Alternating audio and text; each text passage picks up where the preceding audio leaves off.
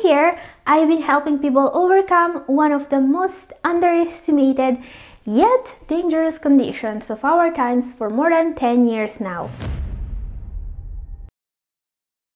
Today we talk about what scientists are starting to consider a miracle when it comes to lowering creatinine levels in people that are over 50 years old. So either if you have already been battling CRF for a long time, or if you only just know that you may have problems, in this video you will find information that can help you. Scientific research just made a huge step forward in the care of age-related conditions. While they used to say that once you are over 50 years old, lowering creatinine levels is impossible, today I will show you that lowering creatinine levels has never been so easy, and there are 5 good habits that are a must if you are over 50 and you want your GFR to improve. Don't miss our number 1 in particular, because that was used to get 9 people, all of them in stage 5, out of RRT. So, what crucial piece of information have we discovered about aging? As we age, we gain wisdom and experience, but our bodies, on the other hand, start showing less pleasant signs of the passing of time. GFR, our most beloved indicator, is an important example. Not everyone knows that even in people that are perfectly fine otherwise, GFR is supposed to decline with age. So while a GFR of, let's say, 70 points may be a sign of concern for someone in their 20s, it is perfectly fine for someone in their 60s. But it still means that their precious filters are not working as well as they used to. And this decline usually starts after 50. This is obviously an even worse issue for those with confirmed CRF. But it isn't all bad news. Scientific research is making major strides in taking care of age-related conditions.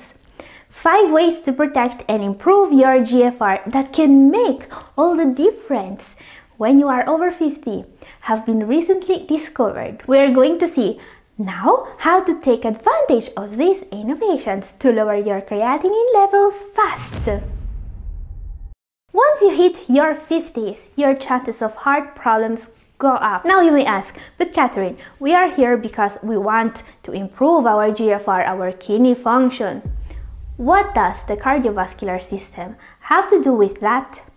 You see, today, it's scientifically proven that the main cause of GFR decline with age is what researchers define as reduced cardiac output and systemic hypertension. What this means is that if you want to lower your creatinine levels when you are over 50, you want to take better care of your cardiovascular system. And I'm not just talking about hypertension, even if that's an important factor. What you actually want is to improve the ability of your cardiovascular system of transporting oxygen and nourishment in all the parts of the body. How can we do that? It's easier than you think. Focus on dietary nitrates. Dietary nitrates are incredibly important for us because they are a precursor to nitric oxide. Nitric oxide has led a revolution in physiology research during the last 2 decades. This molecule plays a key role in many functions in the body. It regulates vasodilation, oxygen flow, and mitochondrial respiration in all the organs in the body. Nitric oxide acts as a vasodilator, opening and unblocking your arteries and lowering pressure at the same time. Studies reveal that production of nitric oxide is reduced with aging, and this circumstance may be relevant to a number of conditions, including CRF. It has been observed that the overall production of nitric oxide is decreased in people with CRF in particular. Now the interesting part, the solution to this issue may be as easy as increasing our intake of dietary nitrates. The foods highest in nitrate include beetroots and leafy greens such as kale, arugula, chard, and spinach. And this key molecule may also be supplemented. One of the most effective supplements is called L-arginine. In the body, L-arginine changes into nitric oxide. Recent research suggests that L-arginine may lower pressure significantly, improve cholesterol, and improve overall arterial conditions. Recent research also linked arginine supplementation to improved GFR. This is really amazing and confirms what researchers believed about the benefits of this supplement. Arginine was tested ranging from 1 to 24 grams a day, and a good starting point is 1 gram twice daily. L-arginine may work better when combined with B6 and B12. These two essential nutrients are usually recommended to all those with CRF, by the way, and there is a good reason for that. Seriously, if you're not taking B6 and B12, watch my video up here now. Time now to see some easy tips to really take matters into your own hands when it comes to lowering creatinine after 50. Cut sodium. When you get older, sodium may become the worst enemy of your body. Since sodium can drive pressure readings up, cutting down on table salt may help. But also remember that the biggest sources of sodium are pre-made and packaged foods, not table salt. Bread and rolls can also have a lot of salt. And also, always stay hydrated. Unless you have a water allowance, drinking more is a way to protect not just your filtering organs, but your whole body. Decreased body water content is the most common factor that increases serum sodium, and that happens with aging. This is why staying well hydrated may slow down the aging process and prevent or delay chronic issues. Water is also the only way the body has to get rid of excess sugar. Never underestimate how good for you is one extra glass of water. And also, be active. After you turn 50, you start to lose muscle at a faster rate. Your physical strength can get weaker too. The best way to stop this slide is to exercise regularly. Not only will you build more lean muscle mass, but you'll also get a number of impressive benefits. Exercise helps with controlling pressure, sugar levels, cholesterol, and more. Aim for at least 30 minutes of activity most days. Even short walks count.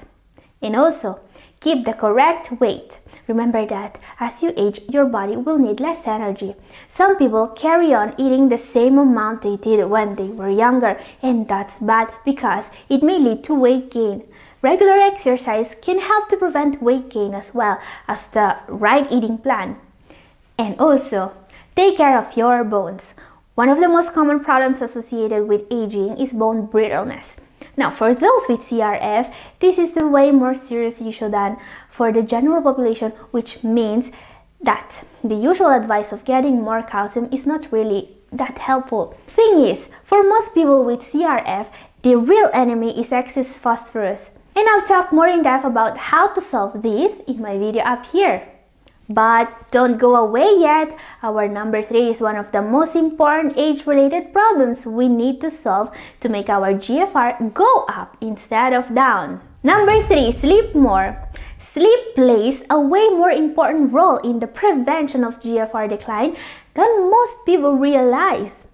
Getting even just a couple more hours of sleep per night can afford you years of freedom from CRF. And I'm not exaggerating. It is scientifically proven that sleep deprivation can damage the nephrons inside your filtering organs. A large study was able to prove just that. Quality sleep plays an important role in the function of the body of repairing its tissues. Ideally, one should aim to sleep at least 7 hours a night. As you age, however, you'll tend to get less sleep than younger folks too, and you'll also tend to wake up more frequently, and you will not sleep as deeply as you used to. So what to do if you can't find ways to sleep better? Now, some people will just tell you to make sleep a priority. Yeah, just sleep more. It's easy.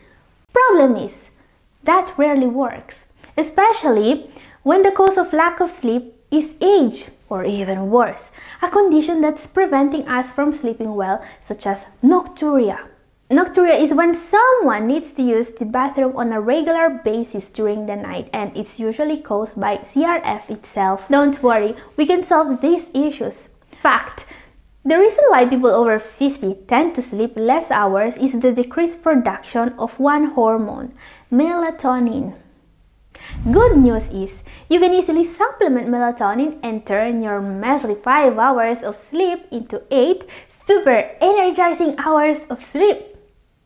Truth is, melatonin is my go-to coupled with chamomile when it comes to solving a lack of sleep problem. It really works! And those over 50 may get even more benefits from supplementing it.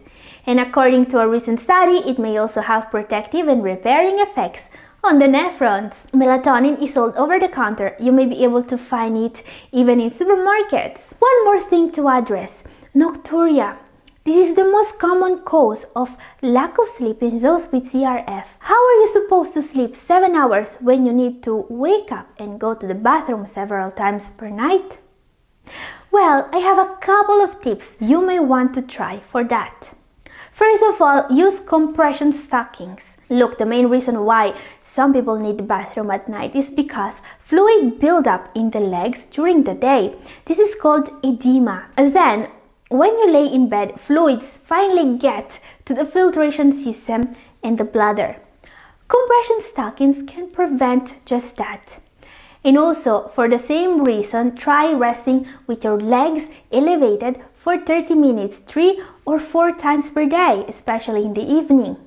If nothing works, talk to your nephrologist. Few people know this, but the timing of beta blockers, for example, can seriously impact your sleep.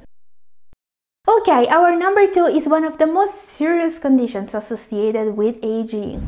Number 2, douse the fires of inflammation.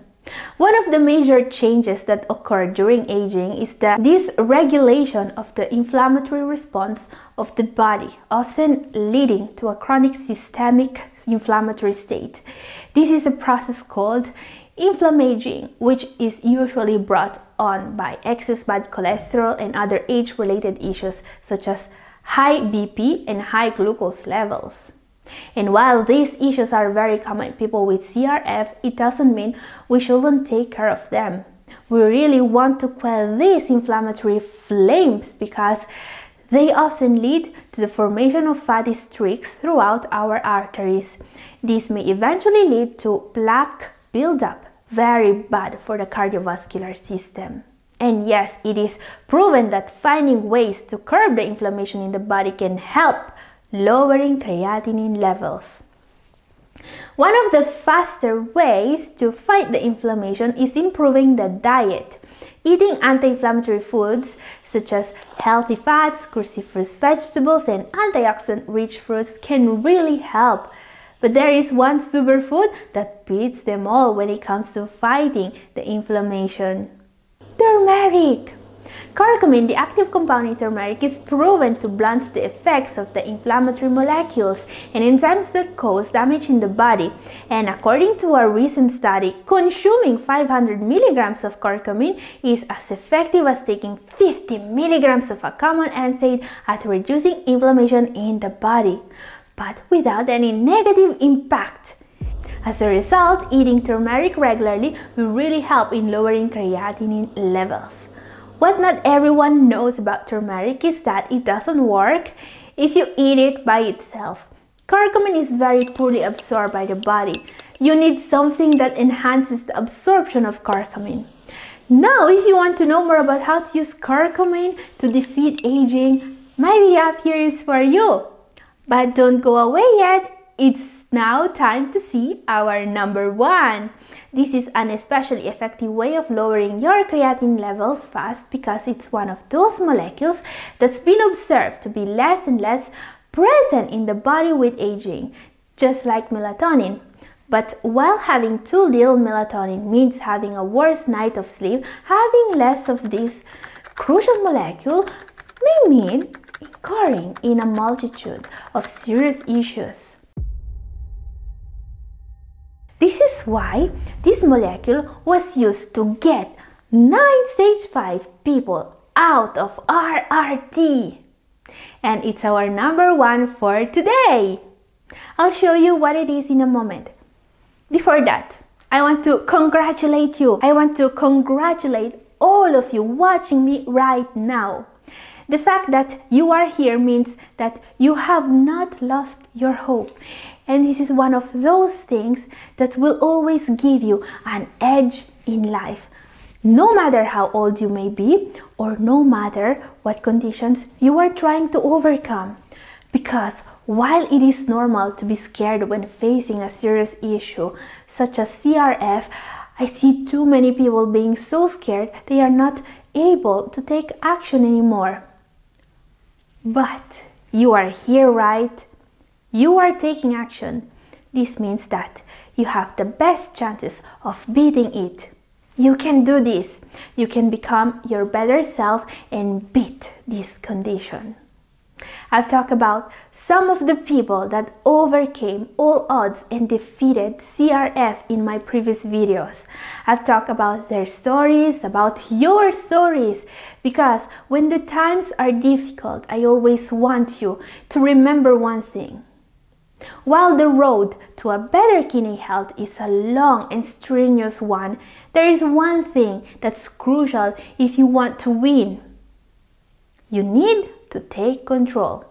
You need to get informed like you are doing, and you need to take the right decisions for yourself. People that take an active role in their life decisions always have better overall outcomes. So congratulations for taking that crucial step. And in this spirit, I want to show you something that really can make a difference. I'm talking about our number one for today, the nutrient that got 9 people out of RRT. This is CoQ10. What is CoQ10 and why is it so powerful?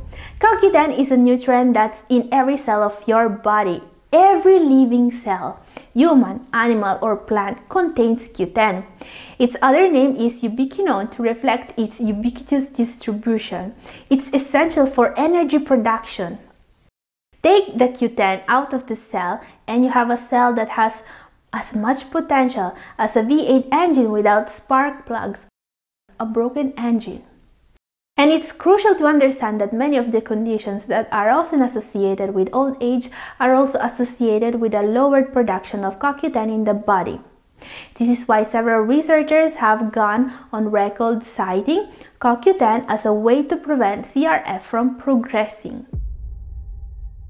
And CoQ10 is also incredibly powerful against hypertension. Now, this molecule is so powerful in reversing CRF in all the stages, it was actually used in one very unique study. The test subjects of this study were 21 people undergoing RRT. The unique part is the aim of the study, which was getting them out of RRT. And in just a few weeks, 9 of them were able to do just that. Now guys, you may be interested in knowing that I've made a full video about CoQ10. It's up here if you want to watch it, and this is all for today. Thank you for watching. God bless.